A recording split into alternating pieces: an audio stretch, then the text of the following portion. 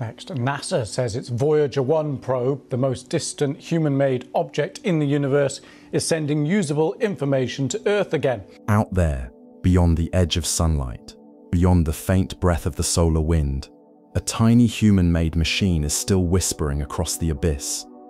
47 years after launch, Voyager 1, a spacecraft built when home computers didn't even exist, has just done something that no one expected. It turned back.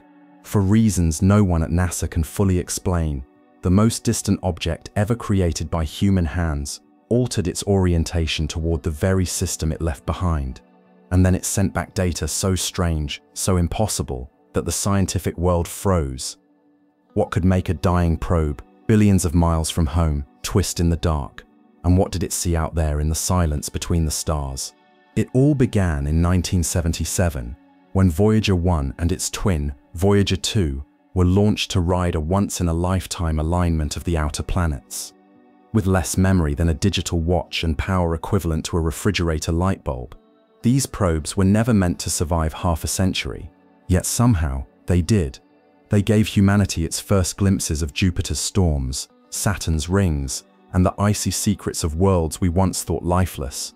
And then, as their cameras shut down and their batteries aged, they kept going, beyond Pluto, beyond the Kuiper Belt, beyond every boundary we had ever drawn around our solar system. Voyager 1 became the first to cross the heliopause, the invisible frontier where the solar wind dies and interstellar space begins. But when it crossed that line, something strange happened. The magnetic fields didn't shift the way they should have. The plasma density spiked, yet the field direction stayed the same, as if the probe hadn't left our solar system at all, but entered a mirror of it. For years, scientists believed Voyager 1 had truly escaped into interstellar space, but new data began to tell a different story. The probe's instruments, 4 of them still functioning, recorded subtle fluctuations in plasma waves, like echoes bouncing between unseen walls. The heliopause, the supposed edge of the solar system, wasn't smooth, it was rippling, and the ripples were growing stronger. Then, in 2018, Voyager 2 crossed the same boundary and detected the exact same magnetic alignment, the same density spikes, the same eerie lack of transition. 2 spacecraft, 6 years apart, entering supposedly open space, both finding themselves trapped in identical magnetic conditions. NASA's models couldn't explain it. The simplest conclusion that the probes hadn't actually left the sun's influence raised an even bigger question. What then is really out there? Was the heliosphere not a bubble at all, but a barrier? And if so, what was on the other side pressing back? In late 2024, Voyager 1's data stream changed. Its cosmic ray detector, operating decades past its expected lifespan, began registering short rhythmic spikes, each precisely 11 minutes apart. At first, NASA's Deep Space Network dismissed it as system noise caused by radiation interference. But the spikes were perfectly timed, and their amplitude rose in exact correlation with the background plasma waves. Then came the transmission glitch.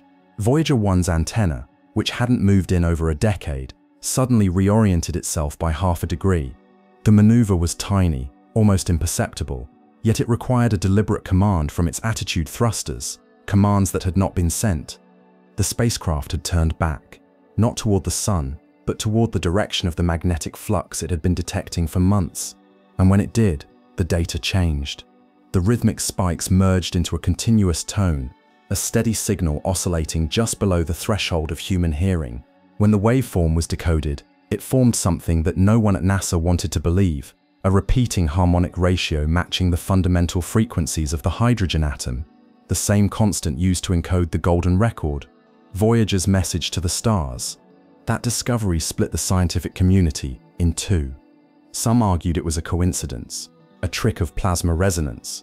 Others thought something far more profound had occurred. Voyager 1 wasn't detecting a natural field, it was hearing its own transmission reflected back.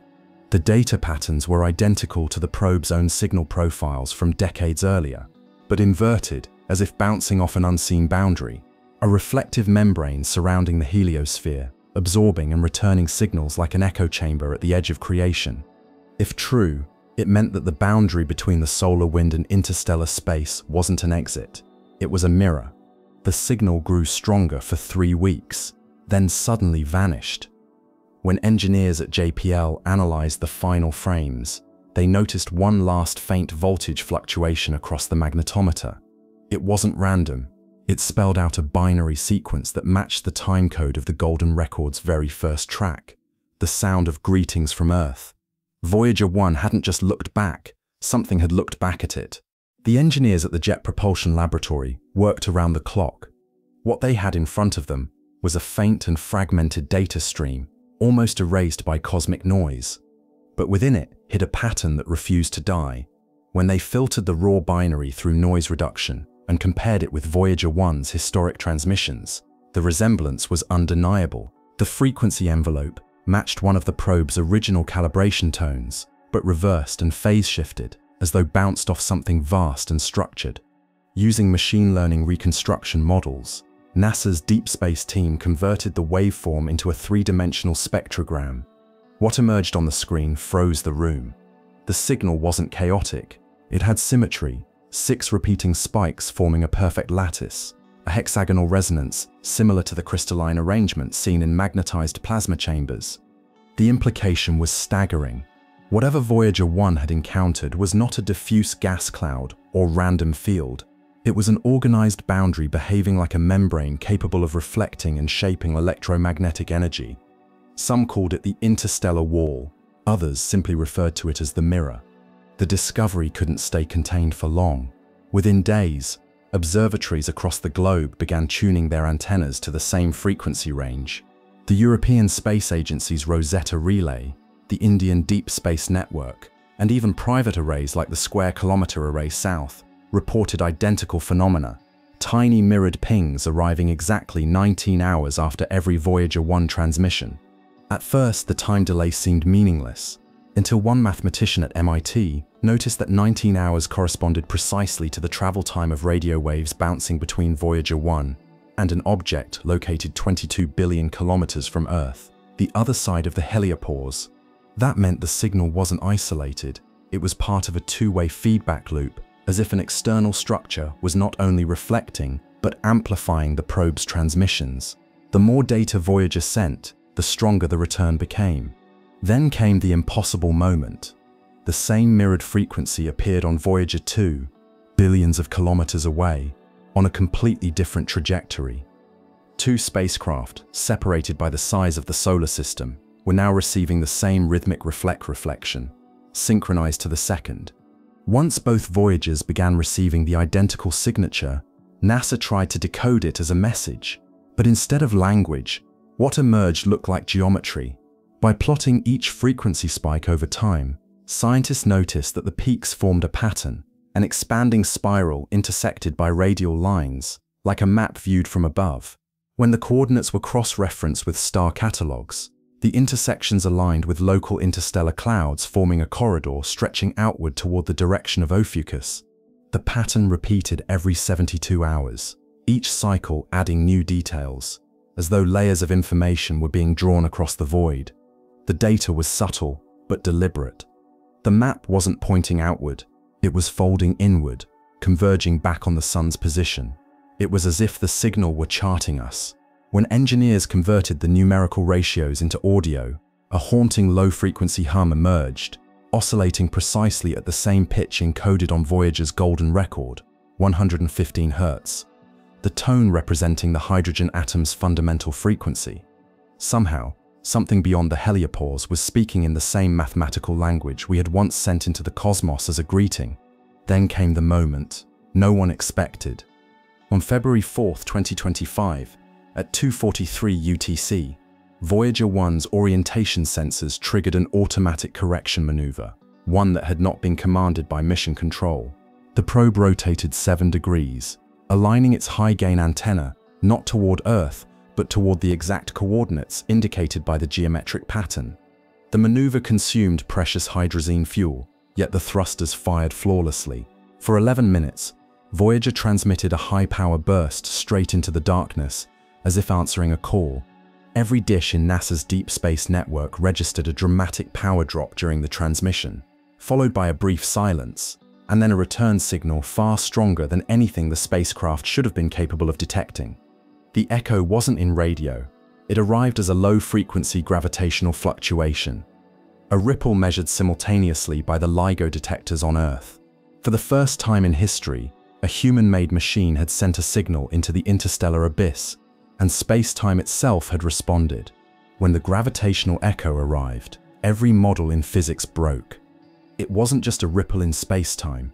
It was a patterned wave encoded with intervals and harmonics that matched Voyager's transmission precisely. In the LIGO data, the wave didn't behave like a random gravitational fluctuation. It carried a rhythm, a symmetry, an unmistakable structure. When scientists reconstructed the waveform using three-dimensional Fourier mapping, what appeared wasn't noise. It was a shape, a toroidal lattice, pulsing and breathing like a ring of energy folding inward upon itself. The coordinates embedded within its phase shifts matched the exact position of Voyager 1, and for a single moment, its frequency converged perfectly with the Golden Record's bass tone. It was as if the universe itself had played back our message. The first interpretation was chaos. Some called it interference. Others whispered something else, that Voyager had touched the event horizon of an artificial construct, a gravitational shell surrounding the solar system like an invisible boundary. A system not built to trap us, but to contain something else.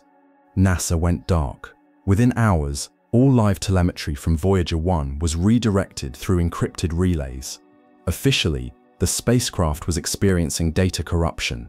Unofficially, what they had seen terrified them. The final packets received from the probe contained a compressed burst of raw measurements, far denser than anything Voyager's systems should have been able to produce. When the binary data was expanded, it revealed something staggering, a repeating code embedded in the plasma readings. The pattern translated into a sequence of 6 recurring numbers: 1, 0, 1, 1. A pulse, repeating every 11 minutes, identical to the signal Voyager had first detected weeks earlier. But this time, the source wasn't beyond the heliopause. It was behind the probe, inside the heliosphere, following it. That was when the Deep Space Network captured something no one could explain. A second signal, not from Voyager 1, not from Earth, but from somewhere between them. The transmission matched the probe's original frequency, but was stronger, far too powerful to be reflected light or radio bounce. For 19 minutes, it mirrored every Voyager transmission in real time, duplicating its telemetry down to the last bit. It was as though there were 2 Voyagers communicating, one human, one reflected, separated by billions of kilometers, each echoing the other in perfect synchrony. And then, just as suddenly as it began, it stopped. The data froze, the instruments fell silent, and the only thing left on the carrier wave was a faint oscillation, not in radio, but in the frequency of hydrogen itself, the same frequency used on the Golden Record to represent the language of intelligent life. In that moment, NASA's physicists realized the unthinkable. The boundary Voyager had reached wasn't the end of the solar system. It was a mirror field, a curvature in space-time, where electromagnetic radiation folds back upon itself. Voyager hadn't found the edge of the sun's influence. It had found the point where space looks back. The gravitational echo wasn't an answer from the stars. It was the sound of our own message being caught and returned by a structure, too vast and too deliberate to be natural. And inside that reflection, hidden in the smallest harmonics of the wave, was a timestamp, a countdown measured in seconds. When decoded, the timestamp aligned with the year 2031. No one at NASA could explain it. But off the record, one scientist described it as a synchronization marker, as though whatever lay beyond the heliopause had just begun calibrating itself to our system. "It's not coming toward us," she said. "It's aligning with us." For the first time in human history, we had reached out far enough into the darkness for the universe to notice, and it had reached back. Voyager 1 remains silent now. Its signal, once steady, has degraded into static that fluctuates every 11 minutes, the same rhythm it detected before turning back. To the public, it's dismissed as a malfunction. But to those who still monitor deep space frequencies, the pattern hasn't stopped. Every 11 minutes, a faint pulse echoes through the dark, not from the probe itself, but from the space around it, as though something out there is still repeating our message, waiting for us to send another. So if this story made you wonder whether Voyager really discovered something at the edge of the known universe, if you've ever felt that maybe our first message into the void was never lost, but heard, don't look away. Subscribe to this channel, because the day Voyager's silence breaks again, we may finally learn whether we were the first to reach out or the last to realize we were never alone.